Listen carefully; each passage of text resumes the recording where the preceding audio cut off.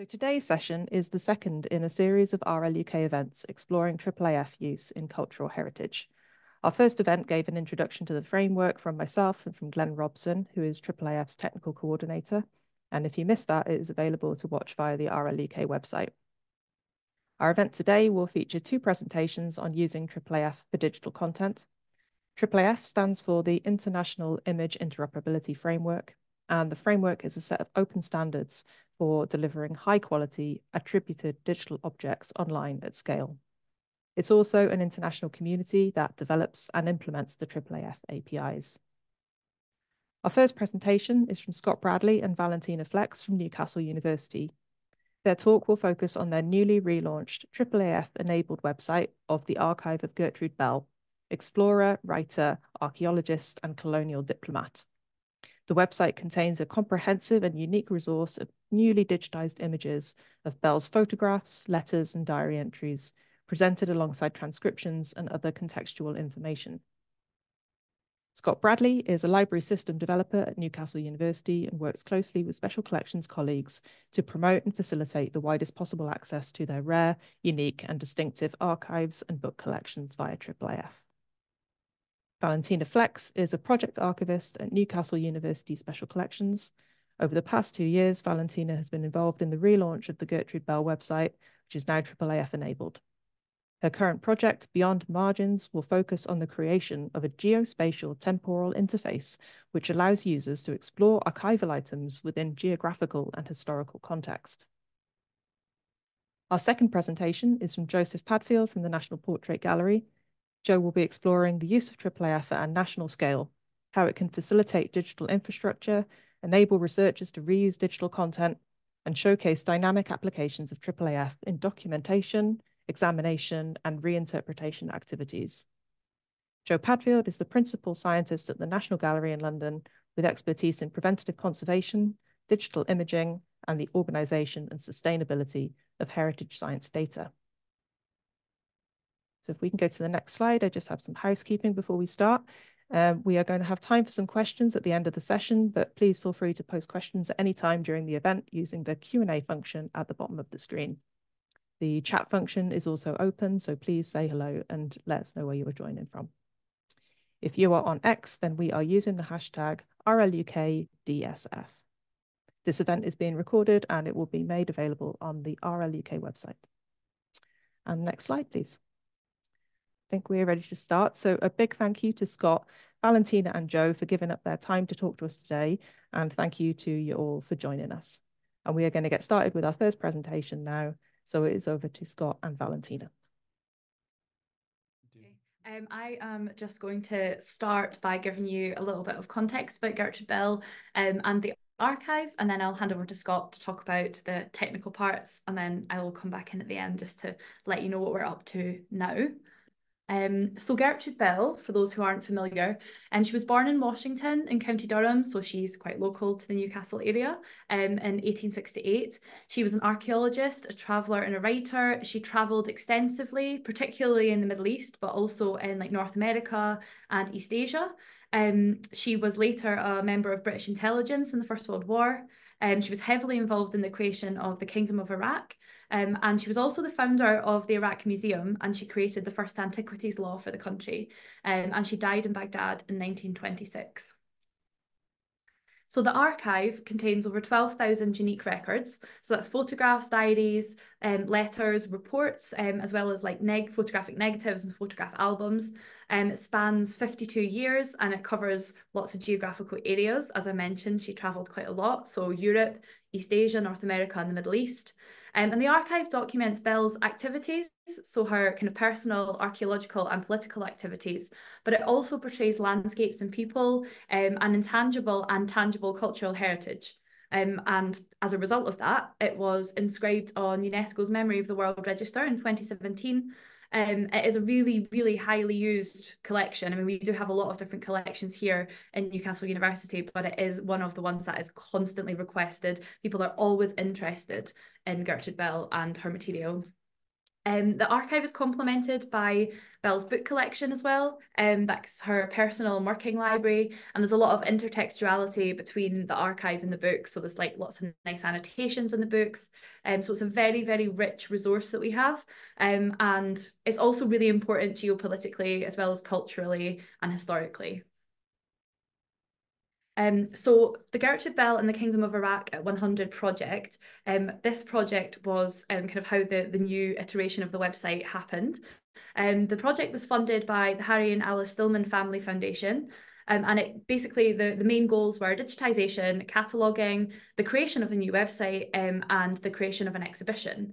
And the main kind of focus was improving accessibility and preservation. As I've mentioned, it's a really highly used archive all across the world. So we really wanted to make it as accessible as possible. So we are incredibly aware that it contains material and heritage that relate to lots of different people who can't always come to visit the archive. So during the project, my colleague Graham digitised 13,000 items. So letters, diaries, photographs, and the photographs include the negatives, prints, and the albums. So these are all now available on the new website. We also transferred photographic negatives into specialist cold storage.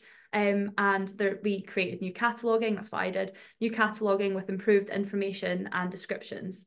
And as I said, one of the main kind of facets of this was then hosting all of this wonderful new resource, so the digitized images and the cataloguing metadata on a lovely website. And, you know, how do we make the most of this resource that we've created, which is where Scott steps in. Thanks, Valentina. Yeah, thanks, Alison, for the introduction as well. But just quickly, I'm Scott Bradley. I'm one of the library systems developers here at Newcastle University Library. I thought I'd start with just giving a bit of background about sort of our IIIF journey at Newcastle. And I'd also like to apologise at this because it's a bit of a brain dump of PowerPoint slides. So please do bear with me. And I'm also conscious that my Wi-Fi isn't great and there are some videos in this. So if it's a bit glitchy, once again, apologies. We started using IIIF around 2017 when we launched our then new digital asset management system, bit of a tongue twister, Content DM. Content DM generates all the required IIIF manifests for us, and then we just sort of consume those into different applications. And since then, we've gone on to develop a lot of sort of different IIIF components that can be used across a host of different library applications, from your traditional websites to kiosks and nearly everything in between. And if anyone wondered, this background image here is a IIIF manifest from one of the Bell photograph albums. So what we use generally, we generally use a customized Mirador viewer for the applications we develop, just because we find, it has a lot of the features that we require sort of out of the box, and it's relatively easy to customize. We actually use a stripped down Mirador viewer, on some library web pages and on our archival catalog Atom as well. And there it is in Atom. That's a customized widget within the Atom interface that one of my colleagues developed. Again, we use a customized Mirador viewer to display IIIF generated content on kiosks in our exhibition space within the library. We find it allows for a much more immersive experience for exhibition visitors. And we find it works really well when we have it alongside sort of printed materials. It allows the visitors to see the physical items in a secure locked display cabinet, but then in a way they can flick through the item digitally and zooming in to see the finer detail of the album. This is our current exhibition, Newcastle University at 60. It shows pictures over the years, once again using Mirador and IIIF. Like I mentioned earlier, one of the things we like about Mirador is the ability to sort of customize the interface relatively quickly and effectively. You can see here, for example, we've gone with a black background in sort of a kiosk mode, as they call it, with the thumbnails along the bottom. But with Mirador, you can easily tweak that with the buttons at the top right, and you can easily go into sort of a gallery layout as well for what I think is sort of easier navigation. We also work closely with the museum in Newcastle, the Great North Museum. Last year, the museum hosted one of our Bell exhibitions, and once again using IIIF to display some of Bell's photograph albums. I don't think the picture on the left anyway does it justice, but this kiosk once again sat alongside one of our display cabinets, and similar to what I said earlier, it allowed the user to see a page from one of the albums, but then using the kiosk they could flick through the whole album. However, we don't just keep our IIIF work to ourselves. Exeter University currently have a couple of our kiosks with a Gertrude Bell exhibition, while they've got a Gertrude Bell exhibition going on. And once again, it's displaying one of the Bell's photograph albums. There it is in a slightly, more detail. We've also used IIIF for an application where branding is turning the pages. It allows access to some of our standout collections, just with the click of a mouse. And once again, it allows for that rich, immersive experience, something that, we don't think was ever really possible in the past. Okay, so yeah, moving on to sort of the Gertrude Bell website in its overhaul. The site was in massive need of an overhaul. The old site sort of predated me starting at the university, and I added up the other day. I think I've been here 11 years now, and it required a lot of updating from sort of the basic search to the way the image and the metadata was presented, which you can sort of see here. This being the old site search results page, which I'm sure we all agree looks very dated and not very inviting and easy to use at all. This was this is the resulting. This is the new site search results page. It employs Apache Solr as its search engine, and it uses facets to help you find items you want quicker. And when planning out the new website, we knew we needed to incorporate the IIIF because, like Valentina touched on, it allows for that sort of enhanced accessibility. IIIF allows website users to really interact with that material in a way, and I keep saying it, in a way that they haven't before. And it's especially true for sort of the Bell's diaries and letters. For example, here is, where Bell has scribbled notes in the margins. The user can now really zoom in and see that detail and, maybe discover something that we might have missed. One of my favorites from the collections, and this is a video, so apologies if it is a bit glitchy at your end, is where Bell's use tape to stick pressed flowers in. IIIF really brings those details to life, and zooming into these editions really makes that the item a lot more richer and more immersive. You can also see here on the right hand side there that denoted with the IIIF logo, that we offer the user the ability to grab the IIIF manifest that we use to generate the metadata and the image, and then they can use that metadata and image sort of anywhere else. Another great example of IIIF is this Japanese drawing of one of Bell's diaries entries. You can really see the detail, I think, in the gold and the red threads when zoomed in there, and even the pin and how that's sort of degraded over time. And one last favourite of mine is one of Bell's dance cards from the Royal Mail ship Para on her way to the Caribbean, dated 1898. Zooming in again, and even if you go sort of full screen, it really brings out the detail in that printed card and the colours used, and because it sort of has faded slightly, being able to zoom in sort of really brings those details to life. What IIIF also allows you to do is sort of resize IIIF generated images sort of on the fly. So instead of having to either use something like Adobe Photoshop or even sort of CSS to achieve it, you can pass image coordinates to a IIIF URL, and in return it'll give you like a cropped image, sort of which you can see here. So that the original image being the one in the background there, that's blurred slightly, and then the new image in the foreground. And all that was required was where you can see we've highlighted in yellow there, which is to add some coordinates for the image, and like I say, it returns that cropped image for us. We found this tool really, or this feature of IIIF really useful. So what one of my colleagues again did was they created this small little app, that you just need to enter the original image URL, and then as you can see here, you can drag this box over the image that you want, and then in return, once you've decided exactly how you want it to work, and then you copy the cropped URL, and in return, it will give you the image coordinates of the new URL. And then from there, you can paste that into a website or into the browser. Because of this sort of this IIIF feature, 99% of the images on the Bell's website are IIIF generated images, meaning we only store very few locally, reducing duplication, ultimately saving on server space as well. I will, however, be fully transparent here, just in case others are sort of starting out on this IIIF journey, and maybe somewhere about a year might be behind us, and some of the problems that we came across when we were sort of implementing the new site. The problems we came across weren't necessarily due to they weren't due to the IIIF framework. It was more the tools that were being used to generate the IIIF. As I spoke about earlier, our digital asset management system Content DM serves that IIIF manifest, which we then consume into the Bell site, and like I said, and others. However, when we started to plan out the new site and the functionality required, we realized that the IIIF that was generated didn't always meet our exact needs. So for example, what I mean by that is Bell has a lot of diary entries which have been catalogued in Content DM as what Content DM calls compound objects, or sort of a multi-page document, meaning a diary could be tens, if not maybe hundreds of pages long. However, with the new Bell site, we might only want to show sort of a subset of those pages. So, you know, for example, pages 10 to 17 of a diary, as that diary could have been written over sort of different geographical locations or over different time periods, etc. And you can see that here with this 260-page compound object. However, with this example, you only wanted to show pages sort of 1 of 2. And that picture there in the foreground is a screenshot from the actual Bell site. Another requirement, which was on our wish list, was to show item level metadata. So you can see here from within Mirador, you've got your item level metadata at the top, and then below that, you've got your object level metadata.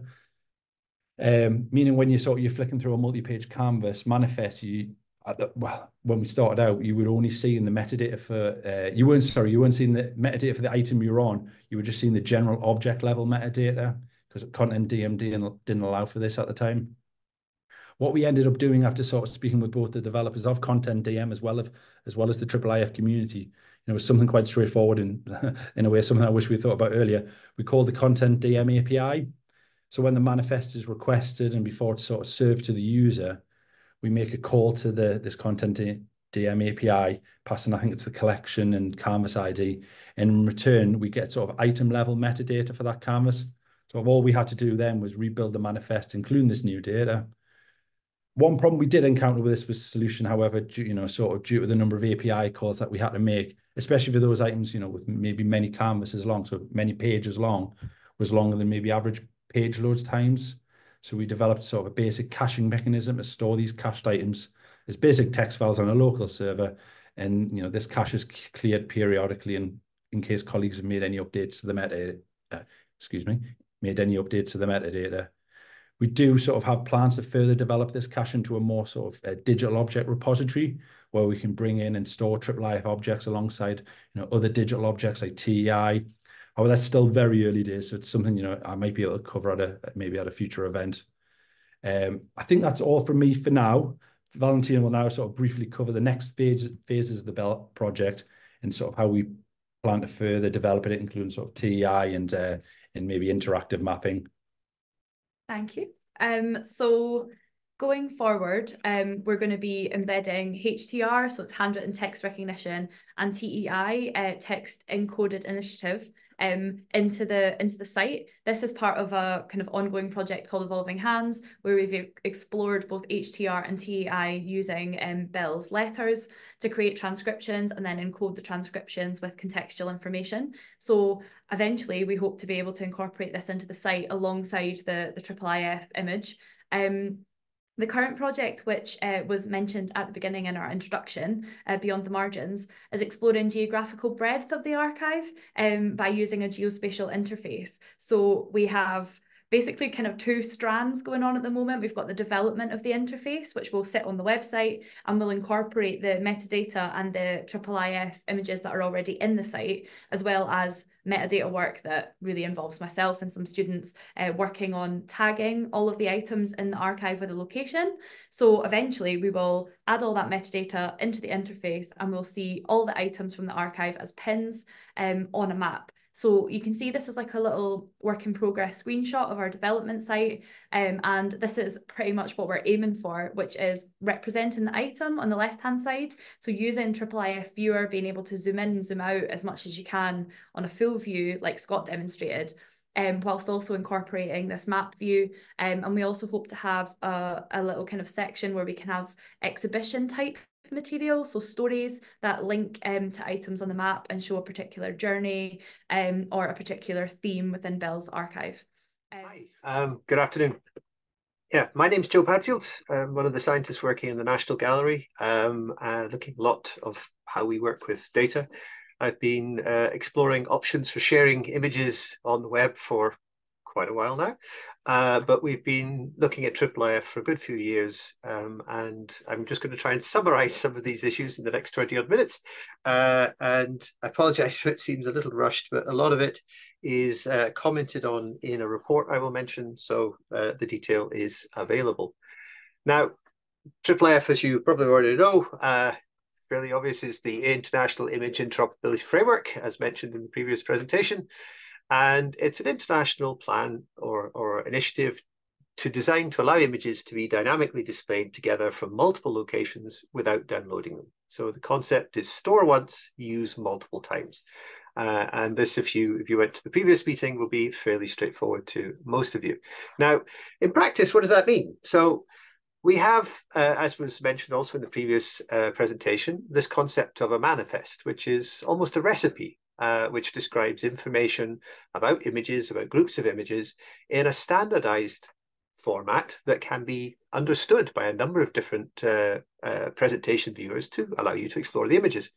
So if we look at this snapshot of a manifest on the left for the 6 images that are on the right, if you want to share these, the URL for the manifest is 72 bytes. The manifest itself is 9.7 kilobytes, and the compressed high-resolution images is 180 megabytes. So it's basically the concept of efficiency of sharing a lot of information. And this is just for 6 images. So if we're talking hundreds of thousands of images, the efficiency becomes quite obvious.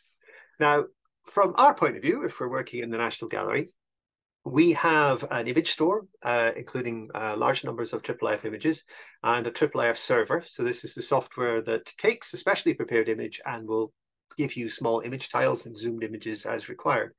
And we explore them using a variety of different Mirador-based image viewers. Mirador was mentioned also in the previous presentation.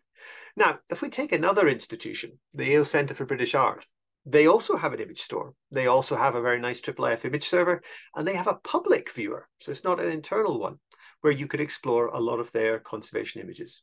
Now, you can go in there and take that small text file, or the link to that small text file, and drop it into the internal image viewer within the National Gallery. So if we're working, in this case, in Mirador 3, we have an example of a manifest describing images of a painting by Turner, but also then we can drop in the manifest from the Yale Centre for British Art, and within the National Gallery research environment, we can be comparing both these images at the same time. So IIIF obviously allows users to efficiently present and compare images from 2 different institutions at the same time, while maintaining the connection. And this is the important bit, is that those images are still connected to the institutions they came from. These institutions can see that they're being used and where they're being used. People didn't need to download the images. You're maintaining that connection. This becomes even more important at scale. Say, if one wanted to create a virtual national collection.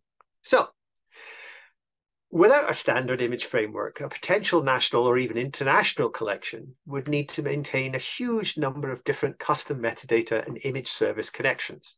So if you think on the image on the right there, you've got all of these institutions, potentially a lone little researcher down the bottom, marked in yellow, and they're presenting either structured linked data and endpoints or static data dumps, or potentially working through services.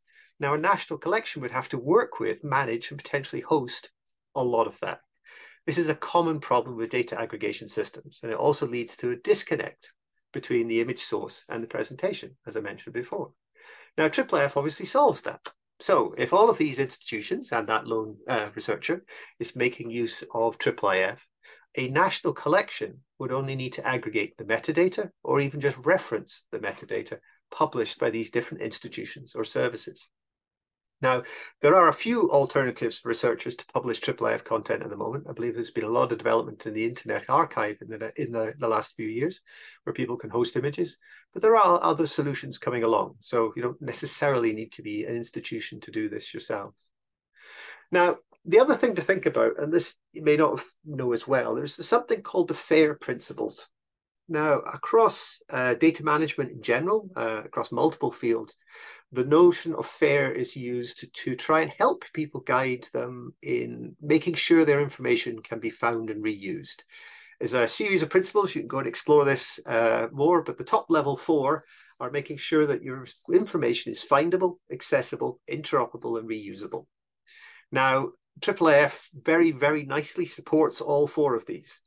So it makes it a very robust standard for working with data and working with research environments and sustainable environments going forward. So IIIF enables precise metadata and URLs, if they're persistent, for people to find digital images. They're obviously accessible. It's an open standard, so it's clearly obvious how you use them. Interoperable is in the very name of IIIF, so allowing sort of cross-collection and cross-institutional integration. And obviously reusable, but sustainability can be an issue because obviously there is a lot of development of IIIF and a lot of development of how institutions use IIIF. So the notion of the difference between IIIF as a presentation tool and as a research resource is an interesting issue to be discussed. Now, between the years of 2020 and 2022, the National Gallery led a particular research project focused on the practical applications of IIIF. This was funded as part of the Towards a National Collection programme, funded by AHRC. And our main aims were to showcase some of the benefits of IIIF, investigate virtually connecting organisations together, examine the potential and use of existing tools, and then potentially look at what else we might need going forward. Now, there's a lot of output from this project. It went on slightly longer than originally intended due to COVID, but we had quite a large amount of outputs. The final report, which you're all welcome to go and read, I've just checked today and it's almost been downloaded 1,000 times now, which is quite nice. We held 7 events, contributed to 16 others, a number of surveys, and all of our webinar and seminars were videoed and recorded, and they're available through Zenodo or YouTube. And the work also fostered a number of very interesting discussions about potential future work. And we also provided a clear list of recommendations for the Towards a National Collection programme in general and the ongoing research funding from Arts and Humanities Research Council in this area. So it was a very successful project. But in addition to the networking and discussion, what I want to sort of show you today is we outputted a number of tools and demonstrators about fun things you can do with IIIF. And I was going to show you 4 of them to go through here. Now, the first one was a simple IIIF discovery system. Now, many institutions are starting to offer APIs. So if you have time and you are of a technical bent, you can go and read the documentation and explore what they've got and search for content. Some of them include lists to manifests or IIIF-enabled images. So what this little project did was looked at how can we unify these across multiple different collections. So each of these collections have a different API. They have different ways to present IIIF content. So what this does is it produced a secondary set of endpoints that all outputted exactly the same formatted data. You give it a text word and it gives you back manifests or IIIF resources to present automatically within a IIIF related viewer. In this case, OpenSeaDragon, but Mirador was also used within this project. So we connected together a large number of projects. Now, occasionally I have to turn off some of these institutions due to updating of versions and stuff. The Smithsonian often needs to get turned off because it kind of swamps everything else because they have a huge number of resources there. And the National Gallery is currently down at the moment because we are changing our endpoint. But it allows you to do free text search and return to IIIF content across multiple collections. It's really good fun. Another one. So manifests were mentioned before, and depending on how much you know about IIIF, there is also the concept of collections. So collections are groups of manifests or even groups of collections. And we at the National Gallery have been presenting a set of high-resolution images to support exhibitions or publications. So if you've ever read a journal in the past and it says, as you can see from the detail, and then you see this very small image that you can't really see and you're out with a magnifying glass or zooming in on a PDF these days. But what we were able to do is present the PDF and supporting visible images at the same resolution that the authors had access to. This was done by a combination of tools, pre-IIIF image presentation tools, and a number of databases. And what we did was we tried to do the whole thing with IIIF and Mirador. So effectively, this whole system now presenting content from a range of different publications, I think it's like 10, 15 different publications or exhibitions on there now, are all done based on cached IIIF manifests and collections. So there's no database there. The system all just works on the manifests. and you can browse through, have a sort of breadcrumb effect, be able to go up and down the series of different publications, explore and read the PDFs and explore the images. So it's a very nice way of doing it. We're hoping to do more with this to make it more generic, but at the moment it works really well with this particular IIIF collection. Another one was the idea of data repositories. So we've talked, and I think sort of has been presented, the idea of a given collection presenting their content to tell a story or to engage their audiences with their own collection. But if we're starting to look at generating research data, so things that support a publication or want to be the foundation of future research, you want to create data sets that can be reused. So Zenodo, if you have not heard of it, is the catch-all data repository for the EU. It is free to use. You can upload any sort of data set you want, and you get given a DOI for it, and you can reference your work quite happily.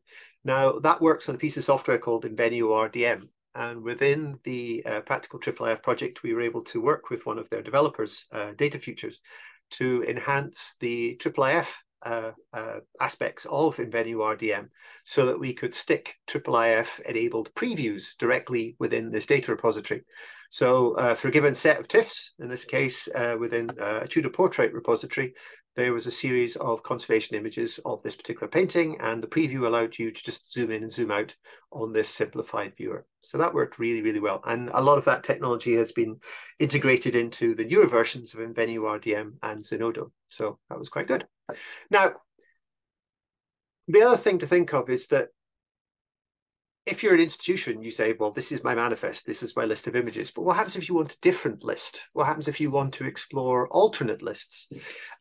Users generally do not want to look at these manifests. They're written in a format called JSON, and you have to be of a particular mindset to want to go in and edit them by hand.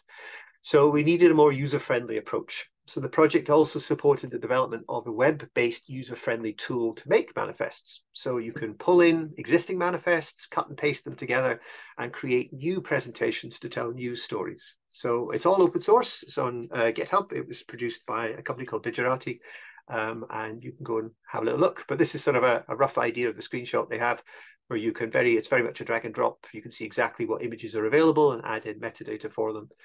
It's a very nice tool, which we're hoping to use more in the future. The other thing to think about as well is that IIIF doesn't have to be static.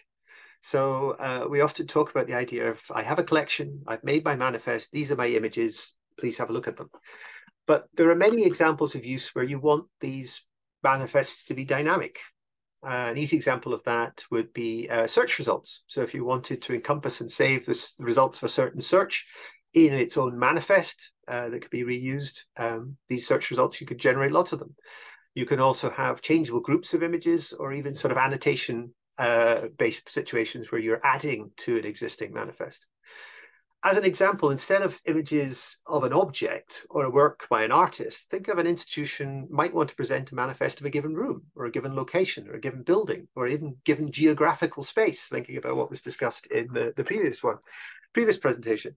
But within institutions, objects move. So if you asked for the National Gallery Group, Gallery 54 manifest, that might be different one day to the next. So there is a certain aspect of dynamic nature and potentially versioning that may need to be considered here. Now, as an example of annotation, we use IIIF enabled sort of technology in this customized documentation system within the National Gallery. So in case you don't know, when paintings are examined, we often take very, very small samples, microscopic samples from the surface of the painting to study the materials used to create it. And in this case, we have a Mirador 2 version, version 2 of Mirador, interaction with a database where people can zoom in, annotate a particular point right onto the particular crack where a sample came from, and then fill in a related form that will allow them to define what that sample is. Now, the eagle-eyed of you may have noticed that some of the sample details are not tremendously accurate. This particular painting I use as a test case, so it's easier for me to display. But this is a password-protected administration system used by one department. Now, if we wanted to share that information with other departments or potentially the outside world, what we then do is repackage all of that information and present it within Mirador 3 for the rest of the institution. So here, if you do a search in our internal collection image viewer for that particular painting, NG1234, you can get all the paintings, all of the samples, and then a specific image presenting the sample sites. So again, this can be read-only presentation of the same information. So not only are we using IIIF in one place, we're actually reusing the IIIF information in two places to get more. So you can see a very nice interaction between the samples and location and the information that we have. The other things we start to use IIIF for is other exploration of images. So it's not just the presentation images, but it's the study and examination and reinterpretation of these images. And this is one example of, which is written up in the technical bulletin, I think number 41, where this particular painting, they're exploring what pigments have been used. And a particular analytical technique called XRF has been used to try and identify which elements are present in which paint passages. And then the images can be registered, and effectively Mirador 3 allows you this option to change the transparency of one over the top. So this particular image here on the left is a blending between the visible image and the copper map to show you roughly where copper can be identified in the surface of the painting. But then you can compare that obviously with Mirador with just the straight visible image or X-rays or infrareds as you need. So this is something we use on a day-to-day basis as an actual study tool rather than just a presentation tool. The other thing to consider is how we group images. So you can just say, well, here are all the images, but as was commented in the previous presentation, you may have hundreds, if not thousands of images against a particular object. And for certain applications, you may want parts of that or all of it or subsets or different presentations. So here's an example of all of the images coming back from a particular painting, the Giovanni Bellini, Dominican monk, tributes of St. Peter Martyr. And here we've got visible images, we've got X-ray images, we've got infrared images, we've got photomicrographs, samples, and some XRF going further down. And different users within the institution may want to see different things. So we are exploring the idea of having a different default manifest for, say, a curator than we might have for a scientist or a conservator or even the education department. So we're playing with how we package this. We're trying to look at this concept of trying not to hide everything, but just trying to promote the things that are more readily useful for people. And IIIF allows you to do that, which is very functional. Now, just to give you an example, these images of Peter Martyr, it's a wonderful little painting. It was edited somewhat in the past to make it slightly more saleable, and someone put a big knife in the person's head and a big sort of dagger or sword in their chest. But these selection of images where you've got the original visible image, you've got an X-ray, an infrared, and then some compositions that have been created to try and re-establish how the painting might have appeared in the originally before these additional attributes were added. So again, this is a study tool, but it's sort of a presentation of a story of the painting. And this set of registered images can then again be explored this way or presented in different structures. So just to finish off, IIIF is an international standard for presenting and working with images and AV and soon 3D. It provides a reliable, efficient foundation on which other systems and tools can be developed, whether that's internally within one lab or whether it's internationally across multiple institutions or large-scale research infrastructures. And it can also be a lot of fun.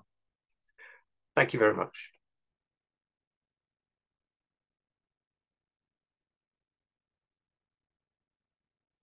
Thank you so much, Joe. That was fascinating. Video one.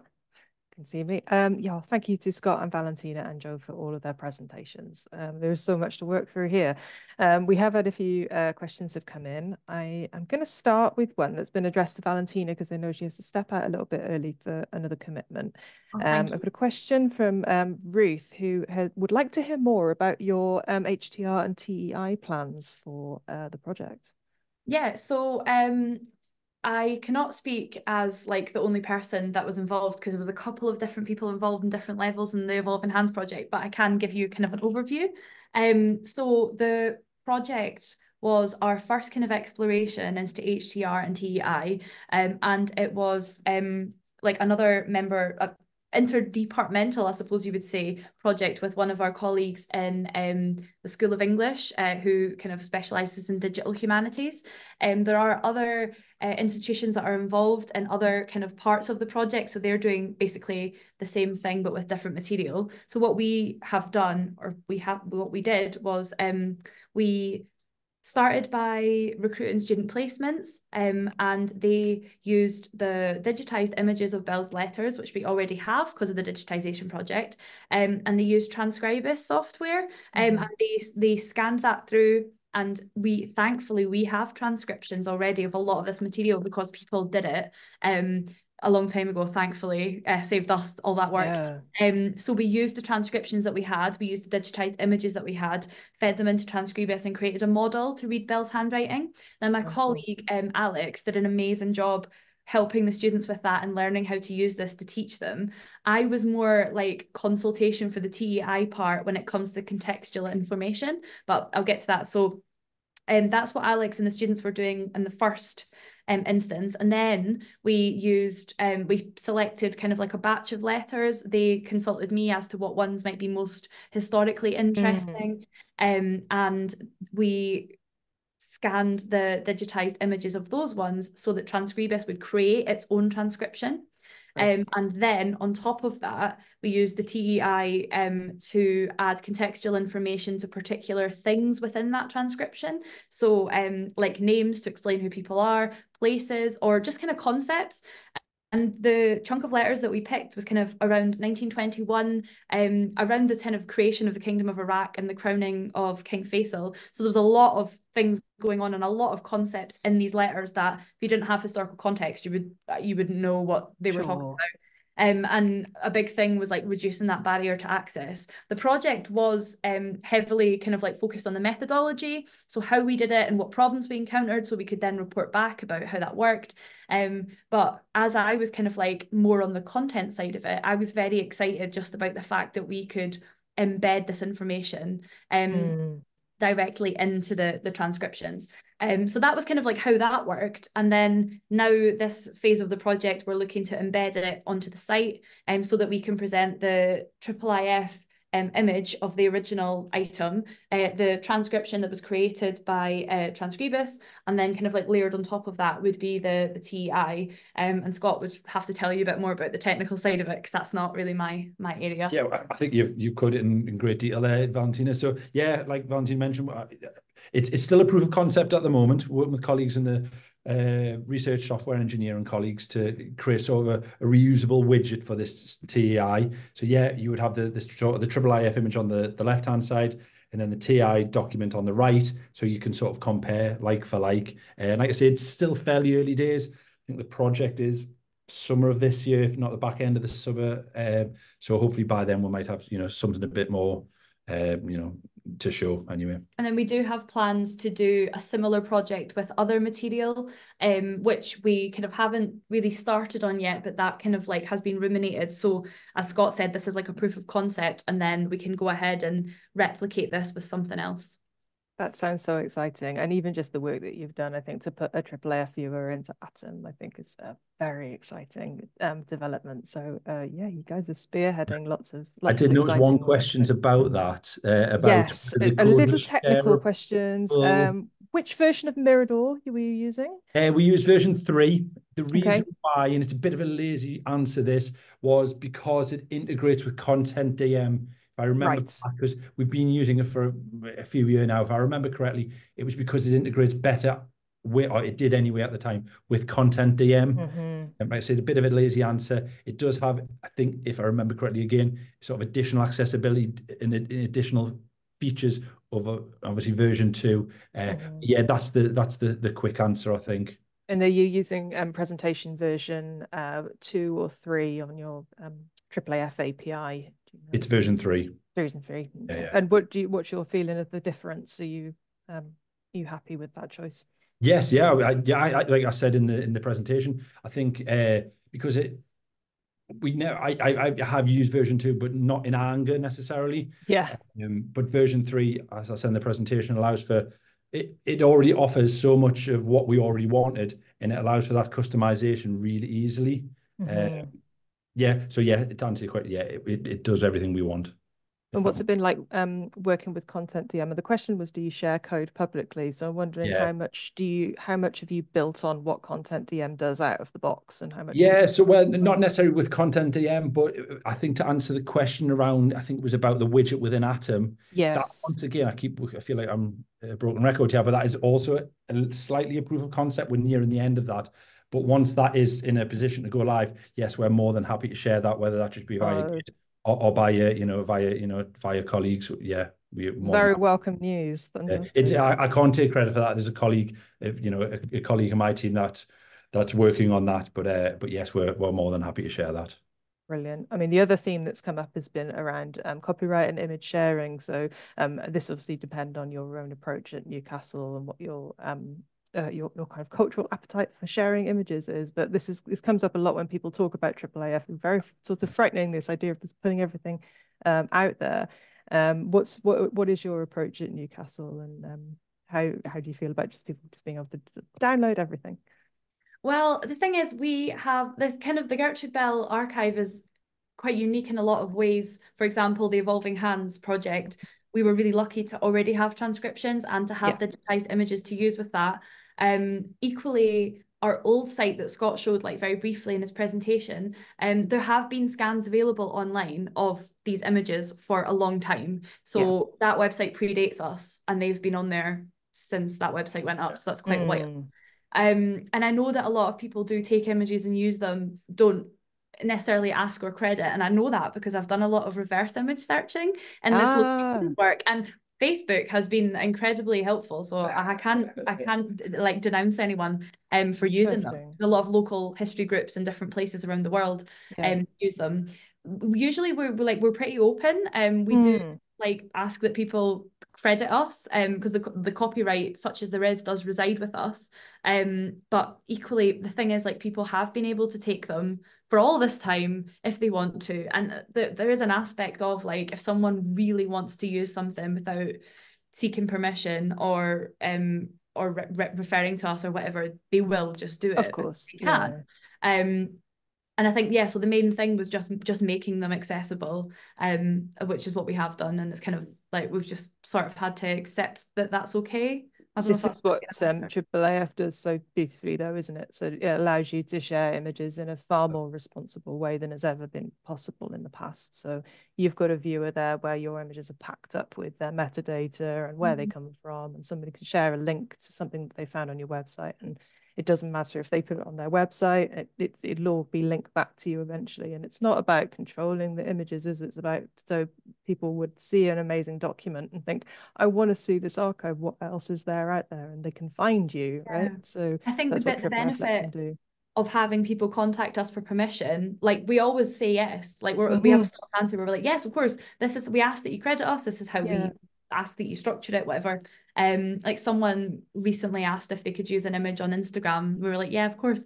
Thank you for asking. How nice to ask. Yeah, I know. I was like, bless them for like taking the time to ask. But the good thing about that is that it's nice for us to know where things are used, just because it's nice to know that people are using them. But equally, sorry, brilliant. I don't know if that's much of an answer. That's brilliant. Do you want to jump in, Joe? I was just going to say that if you are able to share some of the code of what you're doing, Scott, there's a very nice process that if you share them on GitHub and then you make releases from GitHub, you can hook that up to Zenodo, so you get a DOI for your releases. All right, So effectively, it's very, very sort of easy and nice for people to be able to then reference your work and to say where it's come from and which version of your work you're doing if you're developing it. And it's just a nice way to maintain that sort of citability or attribution, really, to be able to say who's done what. So have a little look at that. It's quite nice. I mean, you could set it up so it will automatically create you a new DOI every time you do a release. It's sort of pretty streamlined, really.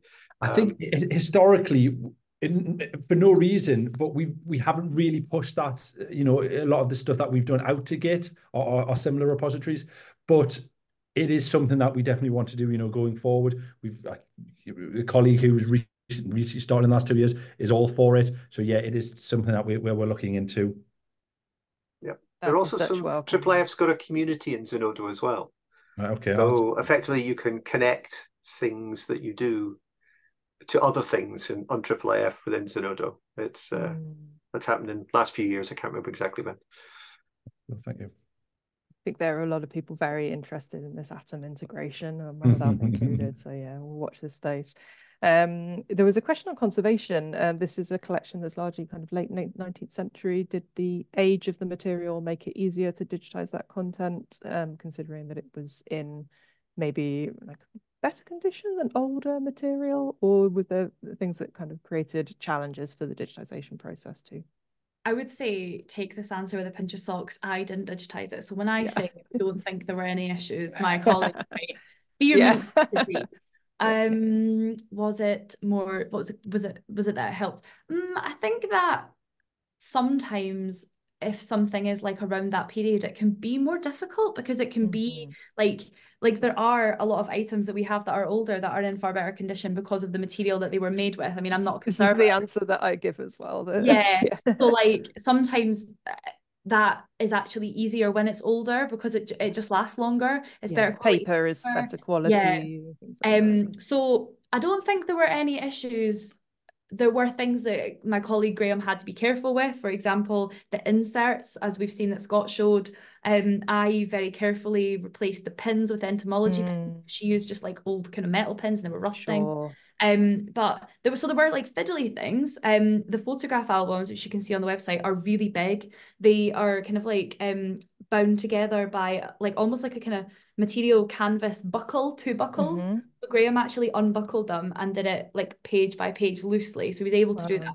I don't think there was really any issues in digitizing, but I do think that the big, obviously stating the obvious, but the big thing about digitizing is that it's a weight off in terms of preservation, because those photograph albums did have to, like, they aren't taken out very often. They're very unwieldy. They're very difficult to handle. They're all going away for conservation now, but even stabilized, they're quite difficult. And this just means that we can like reduce the handling. But if anything, actually, I'd say the book collection would be more problematic, but that hasn't been digitized yet. So that's what's maybe next on the horizon for you guys.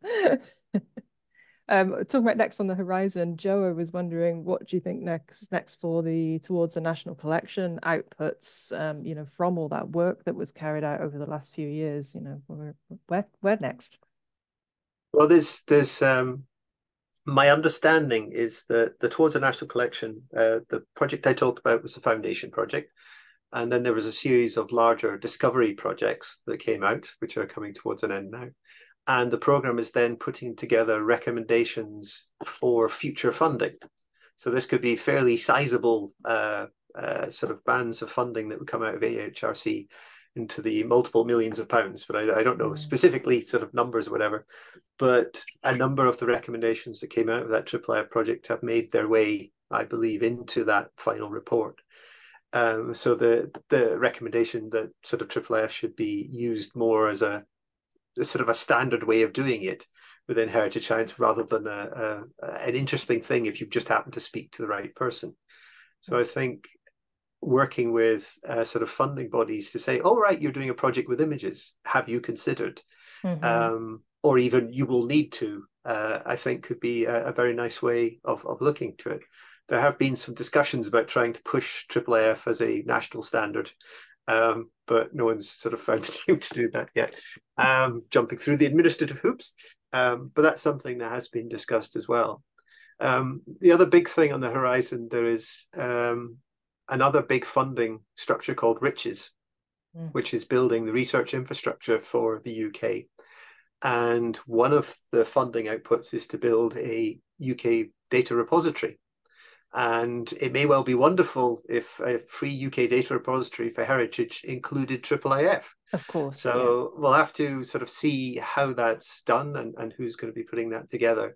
But that could be a very nice opportunity if small institutions or researchers were able to then deposit their research outputs in a UK repository and then automatically have IIIF manifests and resources for it. So I think that type of ability for everyone to do this, instead of just the people with large supportive IT departments, Yes. I think is where it will become so much more ubiquitous, basically.